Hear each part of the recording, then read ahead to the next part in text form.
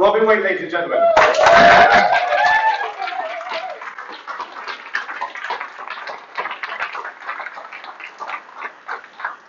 I dropped this on Adam about 2 minutes ago and said, Adam, I probably can't introduce myself, so you should do it. And he did a good job. I should hire that guy.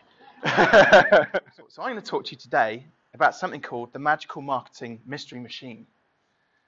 Who wants to know about the magical marketing mystery machine? Who would struggle to say the magical marketing mystery machine? Yeah, a few people. So basically what I'm going to be covering is most people who know me, so I'm a business coach in the local area. I have a slightly disruptive way about how I go about coaching my clients. As you may have noticed, and no offense to anybody who is in a suit and has grey hair, but I'm a business coach in a t-shirt. And I believe that coaching is all about having fun, basically. Creating success and building businesses whilst also having fun. So what I'm going to be talking to you about today is my take on marketing, which is going to be slightly disruptive. I'm going to be throwing an awful lot of different ideas at you. And I'm hopefully going to change not just one or two of your perceptions around marketing, but all of your perceptions around marketing and your approach to marketing. Does that sound pretty cool? But first, I want you to do something for me. If you don't do this for me, I'm not going to give you my talk. Okay? So stand up, all of you. Now, if you have got my book, take your shot, and left a review, you have my permission to sit down. Online. Okay. So if you have got my book and not yet left a review, please put your hand up. Oh! Oh! Oh! That hurts. You guys can sit down too. So this is why I don't really need to give myself much of an introduction. So there's a few fantastic people here who don't have my book yet. But what I want you to do, if you want a copy of my book, just go to that address. You can sit down now. Write this address down, bit.ly/TYS promo. And once you've filled in that little form, just come and show me before the end of the day and I'll give you a copy of my book. Okay? And those of you who didn't leave a review, okay, so that's it. So, what is marketing? So everybody's perceptions of marketing. Marketing is about Facebook groups, it's about Twitter, it's about your website, it's about YouTube, it's about flyer drops, it's about email newsletters, it's about Facebook ads, it's about networking events, it's about Instagram. Who agrees with me? That's what marketing is all about. Yeah? There's a few people nodding, going, yeah. Now you all know where this is going, most of you who know me. It's all bullshit. It's not true at all. So this is where the magical marketing mystery machine comes in. Magical marketing mystery machine looks a little bit like that. We don't really know what it spits out, but it's got a funnel and we put stuff into it. So we chuck in MailChimp and YouTube and LinkedIn, Facebook, Instagram, blogging, Twitter, and our website, and Facebook ads. We shove all of those into our magical marketing mystery machine, basically, into our funnel. And that creates customers, right? Yeah, creates clients. Every time, all the time, doesn't it? So we put all this content out there and we get clients. That's marketing, right? No. Marketing is not any of those things. Those are just tools that we use in marketing, okay? This is the first thing I want you to get your heads around. Those are just tools that we use in marketing. The process of marketing is actually very different. If you remember the hopper there, that nice shiny silver hopper there, actually the hopper for most businesses looks like that. Anybody know what that is? It's a muck spreader. And it sprays marketing shit all over potential prospects, okay? So just a very quick marketing 101 for you. By the way, I'm going to make all of these slides, thank you, that's really kind. I'm going to make all of these slides available for you just for the people in the room today. So not in the Facebook group. I'm going to send a PDF out via the Eventbrite listings, okay? So that you will get a copy of this. Basically, marketing 101, identify your target market. Makes sense. We all know that. Where do they hang out? So very simply, we've got to actually get a bit stalky and start to understand our clients really, really well. Most people don't take the time to go through these basic steps in their businesses. So we just start producing content. And that's it. They told us to do Facebook ads. We just start doing Facebook ads. We haven't actually taken the time to work out who we're targeting those Facebook ads at. We just chuck out a blog article. We haven't taken the time to do some research to work out who that blog article is actually aimed at. So we're going to slow the process down and start to get to know our clients a little bit better. We're going to go to them and we're going to make it easy. So we do need to know exactly where they hang out because we need to be in front of them and not just once or twice. Who's tried Facebook ads and it didn't work? Yeah. Who's tried email marketing? It didn't work. Yeah. Who's tried blogging? Doesn't work. Okay. The reason why it doesn't work is because most of us try it once. And we're not experts in Facebook advertising. We're not experts in email marketing using MailChimp. We're not expert copywriters and bloggers. We've got a couple in the room today, thankfully. So what we've got to do as business owners is show up regularly and often with the same consistent message and make sure that when our clients, our prospects are in the right mindset to buy our products, that we are the one who appears front and center, the foremost point in their minds. And we have to do that by not just doing the odd Facebook ad, but learn how to do it well and do it consistently. Not just do one email marketing campaign and go, oh, it didn't work for me. Because the likelihood is if you, I don't know, maybe you work with parents of school-aged children or work for parents of school-aged children, and you sent your email out at 9 o'clock on a Tuesday morning during half term. Yeah? Had you sent it at the same time next week, they wouldn't be on half term. They probably might be sat at their desk doing a bit of work. Okay? That's how email marketing works. We're consistent with it. Okay? So it's really important. Consistency is the key. These three numbers, I want you all to write them down. Right now. Everybody. 7-11-4. Stands for 7 hours of engagement across 11 touch points and 4 locations. So most of us do our marketing based around these touch points. We'll get a brochure and a website, social media platforms, YouTube channel, and various other different marketing channels set up. But the reality is nobody is going to buy your products or services unless they've had 7 hours worth of engagement with you. Now, that's not me making these numbers up. Google did a study with all their gazillion bits of data. It's now in a book called 0 Moments of Truth. Okay? They said that if we don't engage prospects for 7 hours, it's unlikely we're going to get them as clients. Okay?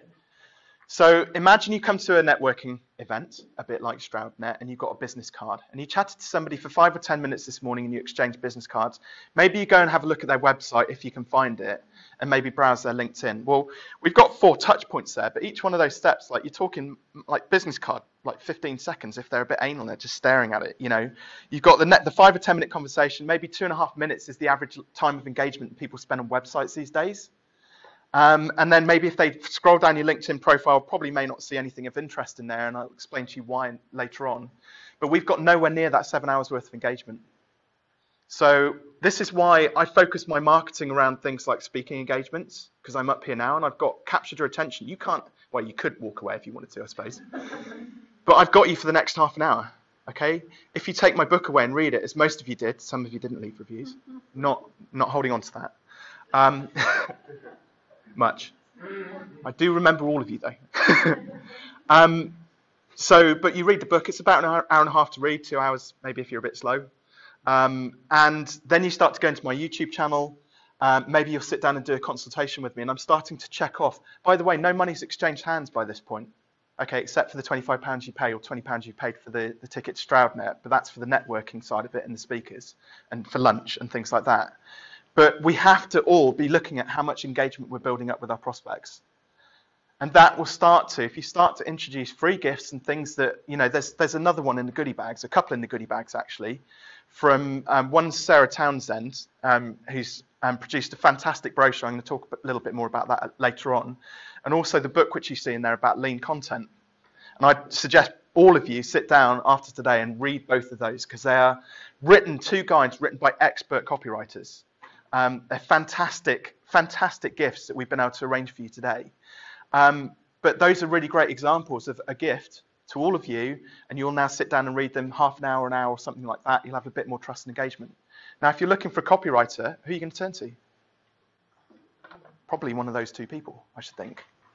And we're going to get one for Deborah as well soon for the next StroudNet. So how do we go about the engagement process? And this is actually what marketing really is, okay? It's not about the content and the tools we use and things like that, but it's actually about the process of nurturing our prospects and the journey we take them through. There's one thing is standing out online, but the second thing is like where we drop the ball as human beings and business owners. So we've got the content to start off with, but then what we've got to do is transfer the content that we're putting out there into conversations. First mistake people make is when a client or prospect puts a hand up and they say, I'm interested, we ignore it. And we do nothing with it. We go, well, I don't know what to do next, because we don't have the marketing asset. We don't have the brochure or the lean content book or take your shot or something to give to our clients, our prospects, okay? So what we've got to do when somebody says, oh, I really like that post you wrote about whatever it might have been, we say, well, that's cool. If you want to know more about that, I've got this free 42-page PDF guide. Why don't you go and read that? Or I've got this 10-minute video which will really help you through that challenge which you've got in your business or whatever it is. So basically, what it comes down to is like most people have some form of intelligence, right? We hope. When it comes to your products and service, they literally have none. So you have to literally take them by the hand and lead them on this journey through your products, your service, and your customer journey. Next thing, we actually want to get the human element into it. So we take it offline, okay? If any of you think that you can just do business online these days because the internet has made it easy, it's all bullshit. People buy from people, and it is turning round full circle, and it's coming back to people want to sit down with other people and have face-to-face human contact. We are pack animals at the end of the day. And then finally, after the end of that 7 hours worth of engagement across those 11 touch points and across multiple different locations, we've earned the right to be able to ask for some money in exchange for a product or service, okay? That happens at the end. And what that does is it builds loyal customers. Second set of numbers, and I want you to write these three numbers down, please. 70, 10, 2. This is the second set of numbers that came out of 0 Moments of Truth. Most business owners focus on this number down at the bottom. Our KPIs, key performance indicators in our business, are based on turnover and sales and profit. Who agrees that those are the right KPIs? A few of you are a bit, okay. The reason why they're the wrong KPIs is because by the time most people get to review those KPIs, the horse has bolted. We're doing an annual review, and we have no way of influencing that number up or down, okay? Whereas actually, on a monthly basis, if we look at the number of leads that we're pulling in, so these are lead indicators, that's a lag indicator. If we're measuring the leads and we get, I don't know, 6 months through the year, and that number is only 10, it's unlikely we're going to hit our KPI, okay? So we need to start measuring our leads. Has that changed anybody's perceptions about the volume of activity which they're doing in their business right now from a marketing perspective? Yeah, there's a few people starting to nod, okay? So it's really important that we measure these numbers.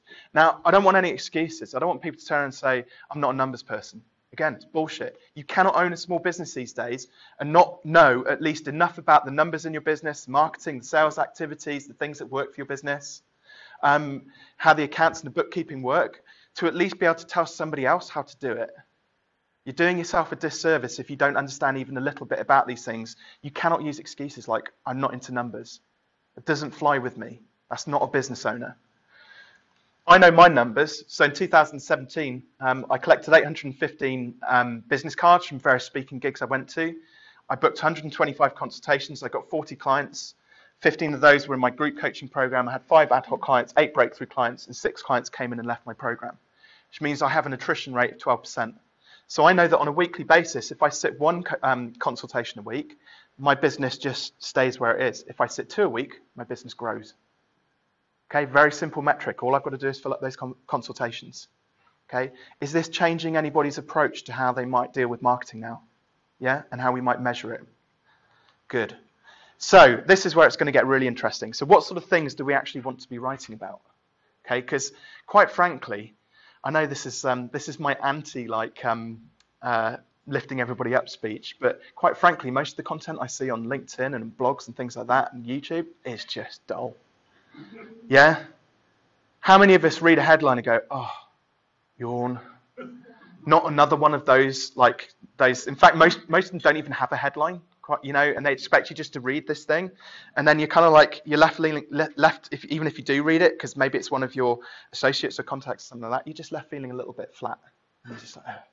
So we've got to find some really cool, interesting stuff to so I'm going to show you some tools now. Tend to steer away from tactical stuff, but I'm going to give you lots of tactical stuff today. Practical stuff you can do right now, starting from today, that's going to change the way you market to your prospects. Okay. So the first tool I want you to look at is one called Portent. So, Answer the Public. So Answer the Public takes search terms. So there's a little search box just down at the bottom here. Take search terms like business coach, and then it starts to tell you about what your prospects are actually searching for on Google and Bing. Okay, so most of us think we know our clients. Again, we don't stop and do the research to work out exactly what it is that they're searching for. So people are searching for, well, this one's obvious. Who is the best business coach in the world? Where to find a business coach? What can a business coach do for you? How much does a business coach cost? Why do you need a business coach? So this is what people are actually searching for. They want to know extra information about a business coach before they make their buying decision. Okay, so this is a great opportunity just to get to know your audience. Where it got really interesting for me for business coaches, who here struggles to niche? Does anybody struggle? They don't really know what their niche is? Well, this gave me about 20. So business coach for massage therapists, tradesmen, interior designers, accountants, online businesses, small businesses, creative entrepreneurs, etc., etc. Okay, so this is in one simple search, took me about 20 seconds. I got a whole host of information about what people are searching for online. Okay, and all of you can get access. This is a free tool at the moment. So use Answer the Public. Write down Answer the Public. One of the other things about sort of what content you actually need to be putting out is who's familiar with the term sell them what they need, not what they want? Yeah? Again, bullshit. Yeah? We market, basically, we tell people about the awesome outcome we're going to deliver right from the off. So mine is, if you work with me, my intensive coaching program, I'll double your turnover in 6 months. Now, some of you will be thinking, not sure about that, but I've got things to back that up. I've got plenty of clients in the room, for example.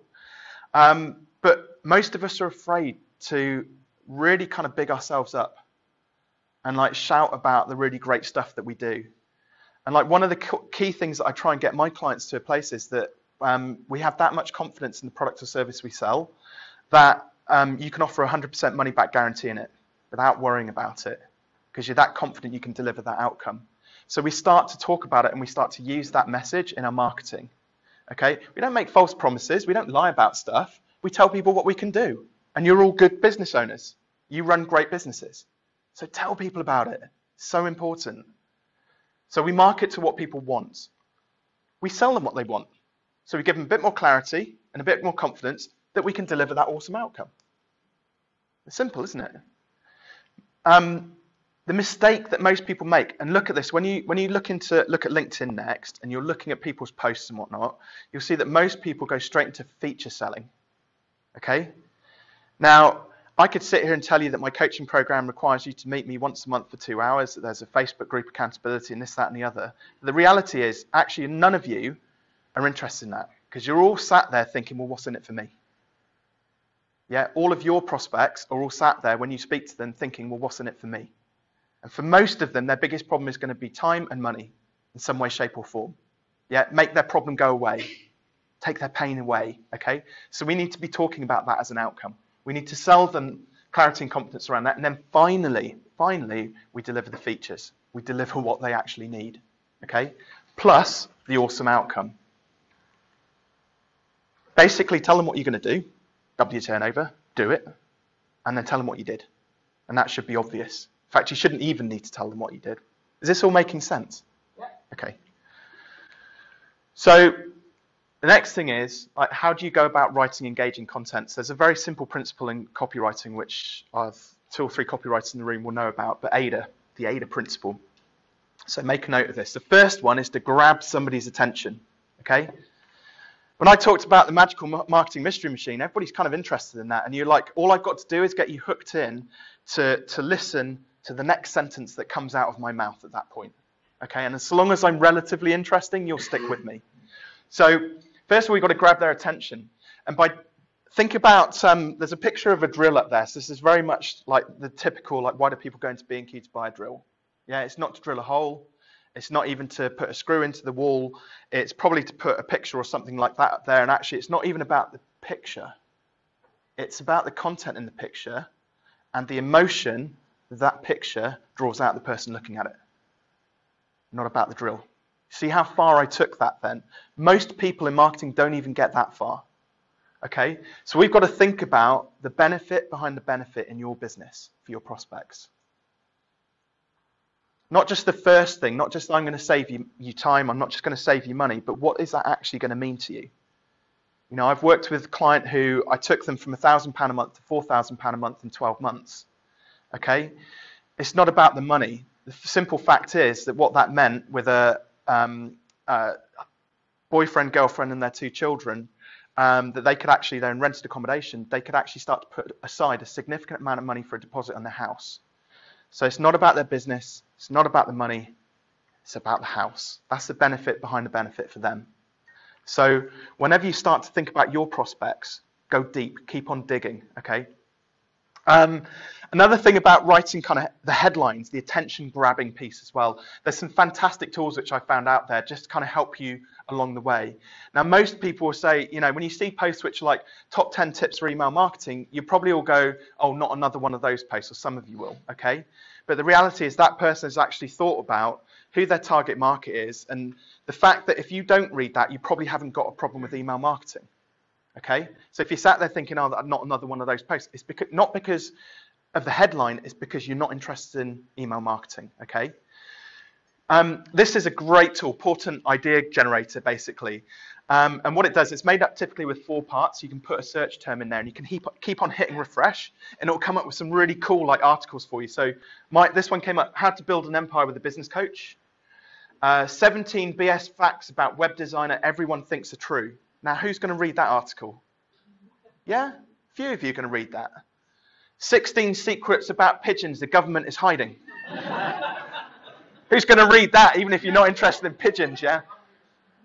So this comes up with some really great stuff, and the idea is that it doesn't have to be the 16 secrets. The idea is you just get the structure of the headline right, something that's catchy, amusing like that, I don't know.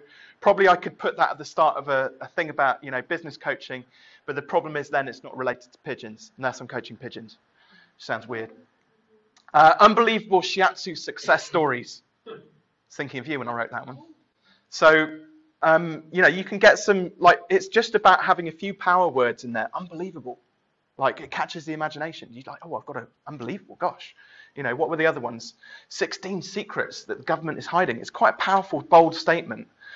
17 BS facts that everyone thinks are true. You can see the positivity, and that's a bit negative, but see the positivity in the headlines here about grabbing people's attention. Another tool which I found, it's called title-generator.com. This one is brilliant. I kid you not, it gives you 700 headlines in one click.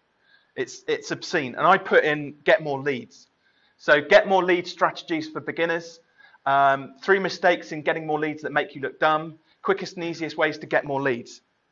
At those 3 titles, how many of you would have read one of those if I'd written it? Yeah, a few of you. So, and there's 700 of those, so you can just knock yourself out. And that is blog content until you die. It's just brilliant. Also, how many people use stock photos? Come on, fess up. Right? No more of those bland, like, stock photos where people are like in suits and they're blue and they're shaking hands. Right? Let's try and get a bit more creative about the imagery which we use. Because again, the image and the headline are what is going to pull people into that. So this, again, there's loads of like silly little tools like this. You know, break your own news. So you just punch in a headline and a ticker, and you end up with a fantastic graphic that you can use in your social media. Again, a lot of you probably you're looking at this going, well, would I be drawn in by that? Well, yeah, probably if you know me. You'd be like, oh, what's he been up to now? So what website is that? That is break your own news. Yeah. Again, if you overuse it, now I can see there's going to be 50 posts this afternoon. We've all Stroudnet's in the news. But again, if you overuse it, then people will start to get probably a bit bored with it. So you've got to mix it up a little bit. There's some cool stuff that you can do on Instagram as well now. Rather than just posting up single images, I've seen a lot of people chopping up images into 4 blocks. And then as the Instagram tiles get laid up, then you can make up a full picture with it. It's like, it's crazy. And even little things like that, especially if you've got a brand which really kind of pops out, can really make kind of your Instagram feed quite interesting. So the next stage is interest. The headline's great, but if you can't write for toffee, somebody will read the first sentence or two and they're just going to get bored and disappear. So what we've got to do is we've got to get to a point whereby each sentence is leading the reader into the next sentence and the next sentence and the next sentence. The purpose of every sentence is to get them to read the next one.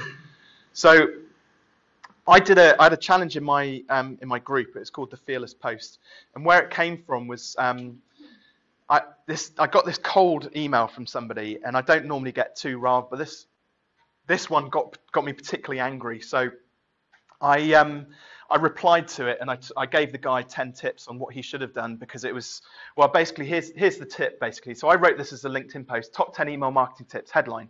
Okay, who'd be interested in that? Yeah, a few of you. You'd read it. Don't address the email personally to the recipient. Show people that you've used a bot to gather contacts on the web. Use the words me, I, and us as much as you can. Offer absolutely no value, and I mean no value. Use really poor grammar. Remember, people will buy your shit just because you send them a totally cold email. That's a good one. Don't include a link to anything, not even your website, just in case they get distracted and don't buy from you. Definitely don't include any text. Well, you get the picture anyway. So I was kind of taking the piss out of this email, but with a, hey, here's my top 10 tips. And then the idea being that I want to get people to react to each one of those. I'll take questions at the end if that's okay. So the idea being that I want people to have some kind of an emotional reaction to that, even if it's, I did that in my last email marketing campaign. You know, turned out this guy was actually a 21-year-old YouTuber who was earning 80 grand a year through YouTube. Yeah. And my gut, I listened to my gut, and actually when I got his cold email, I could see the naivety in the email which he sent to me. And actually we've chatted a couple of times since. He's actually a really awesome kid, driving a Range Rover that I want. Which brings me on to desire. Funny enough. So again, the desire is all about heaven if you do, hell if you don't. So if you don't buy my product, this is what's going to happen. So quick example of this. Basically, I did a talk in front of 120 business students and went through 3 steps of market research with them. First one was like, what's the idea? Does anybody think it's a good idea? And it's a product you pop in your mouth that helps you connect to your smartphone and tells you how clean your teeth are when you finish brushing your teeth. Cool idea. And a few people liked that. Second one was attach a monetary value to it. And we did a Dutch auction, and we ended up with about 20 people who would pay £50 for this thing. But then I said, right, step number 3, and this is the heaven if you do, hell if you don't. If you don't buy my product, one of your teeth is going to fall out in the next 30 days. How much will you pay for it now? Okay, we had 10 people who paid 2 grand for it. Yeah? Heaven if you do, hell if you don't. That's about building desire. I've got to have this product. I've got to have this Range Rover. And then finally, we've got to get people to take an action. Again, you get to the bottom of the post and you're like, great headline, we're engaged. Oh gosh, I really want, what do I do next? Well, I'll leave a comment or I'll share. And for most people, there'll be a comment or share or like, and we will do absolutely nothing with it.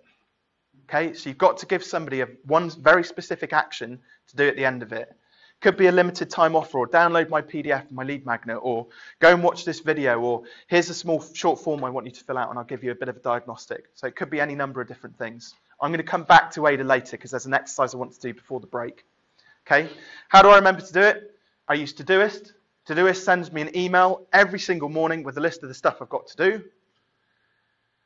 Karen is also part of the secret sauce behind like the systems and automation in my business. And basically then what I do is I put in things like post to LinkedIn daily. Now I've got my ADA formula. I don't need to have like content like programmed into Buffer that's just spouting out and like dull and boring and vanilla. All I've got to do is remember to post in LinkedIn using the ADA formula, and I can write great engaging content and do it when I'm feeling inspired and when I feel like I can inspire you guys. Okay? Don't use automation systems, please. If it's like for events, then fair enough, because there's a time limit coming up and it's easier to program that stuff. But if you want to engage people properly, write content specifically for them to have a specific outcome and a purpose.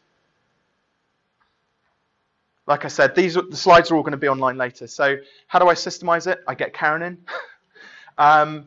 There's basically, so some of you have worked with me, you fill out my type form first, and then it uses Zapier to then squirt the data into Insightly, okay, which is Insightly is a CRM. So remember, marketing is about the follow-up sequence, like the customer journey.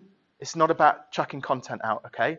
So these tools, Typeform, Zapier, and Insightly, are the first steps in my engagement process. Fill out my assessment. It creates a contact, an organization, and an opportunity in Insightly automatically. And it'll add you to MailChimp with a double opt-in, GDPR compliant. No, you love that. So I've automated all of those processes. What it also does is it puts in 6 tasks into Insightly to remind me to follow up with those people. So I can't drop balls. And how I can give you a really great example of how this worked for me recently. I had 3 people who filled out my assessment, and so they were in as opportunities but hadn't booked their consultation. Now before, and how many of you will have dropped the ball at this point? Yeah, before I'd have dropped the ball, how many of you would have dropped that same ball? You wouldn't have, you'd have forgotten about them, and maybe you'd have touched base. Oh yeah, I meant to send you that thing. Oh, you didn't book on. Oh yeah, and we'll make excuses.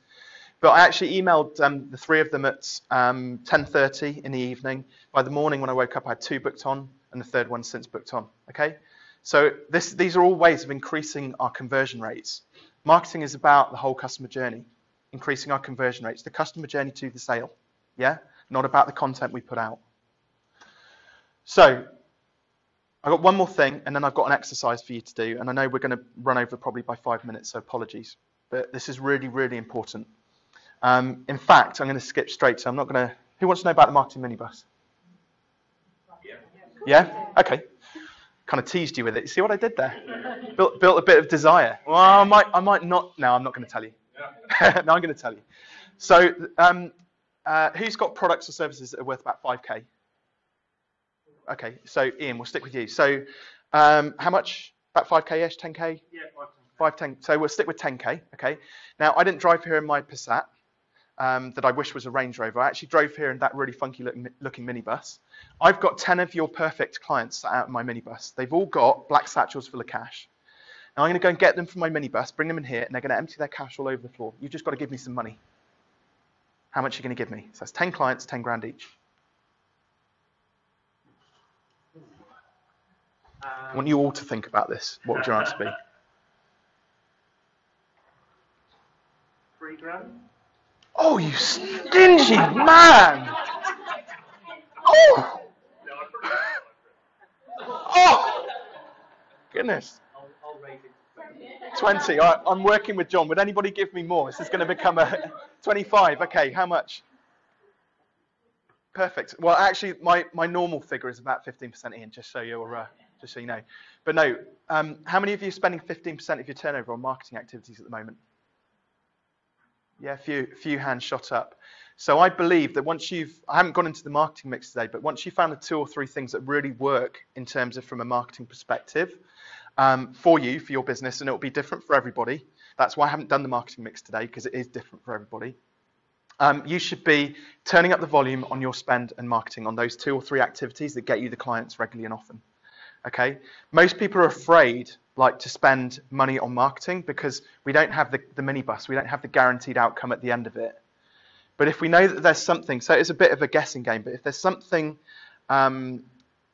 which we know engages our prospects and raises the chances, the odds of us getting those clients, we've just got to turn the volume up on it and just bite the bullet, basically. Now, the reason why the next activity, by the way, questions we do is it'll be an open Q&A with both Adam and I at the very end, so about 11:45. I've got one extra activity which I want to share with you, okay?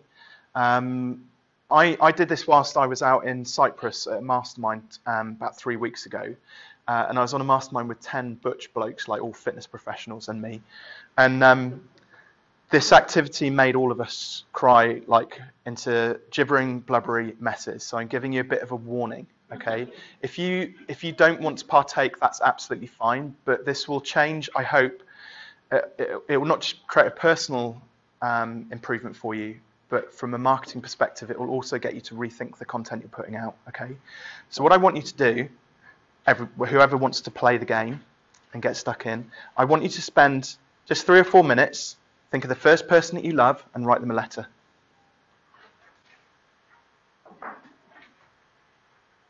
This is the power of words, aptly named from your book, but I'm going to demonstrate it. Somebody you love, just write them a letter. Just first thing that comes to your mind. Don't even think about it. Just write it down on a bit of paper. Just scribble, start writing some sentences down. Could be partner, mother, brother, sister, aunt, uncle, dead relative, whatever, it doesn't matter. Just write the letter down. What I'd also encourage you to do is this letter actually is to get a really nice piece of paper at some point, and actually, if you haven't finished it now, you can finish it later. But actually write it down for the person that you wrote it to, and if you can, give it to them. Really important.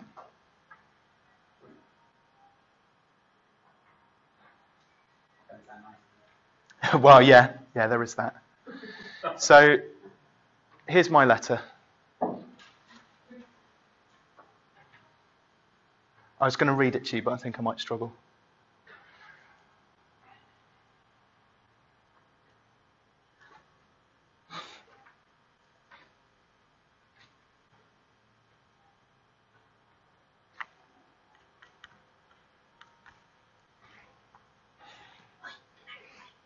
In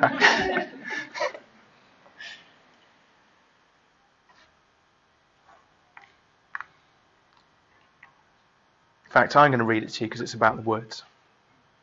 Dear Sophie,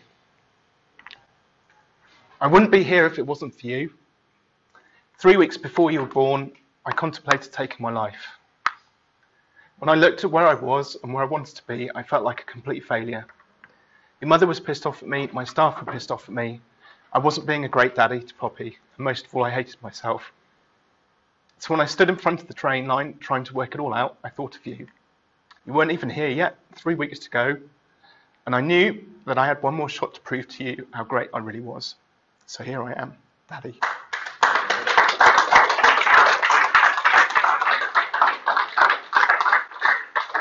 So please, I beg of you, think about the content you're writing down. No more of this bland, vanilla bullshit. Let's entertain some people. Let's write some really good stuff, like some decent content. Okay? Your businesses are great. Shout about them, please. Thank you.